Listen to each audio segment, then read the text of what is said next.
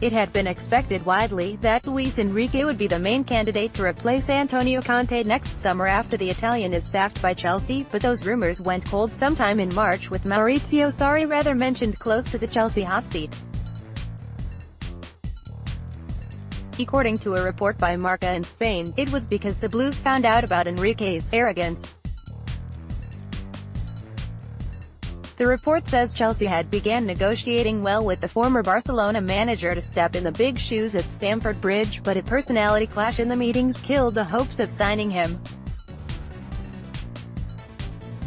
Roman Abramovich's trusted ally Maria Granovskaya did not follow through with the talks due to Enrique's demands, and as per the report by Marca, a source at the club said, there was no real feeling between both parties at any time.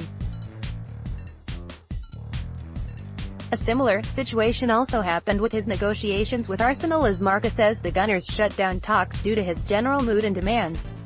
Although there were reports by The Sun that Sarri would leave Napoli for Chelsea, the Daily Mail has reported lately that a new deal is on the cards for the Italian to remain in Naples beyond next season.